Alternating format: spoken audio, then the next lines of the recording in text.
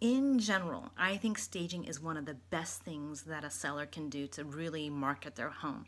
You know, buyers only have a certain number of houses they can see on a Sunday, and the first impression of what it looks like on the MLS and on the internet is sometimes you may only attract them that one time, and so get them through the door. We want to get as many people through the door. So if staging helps, I highly recommend it. It doesn't make sense for all people, particularly fixers or places with significant defects. So I've had clients where the place was a notice of violation. There was dead animals in the yard. It was really in shambles. However, it was in a great Bernal Heights location, and so with the potential view.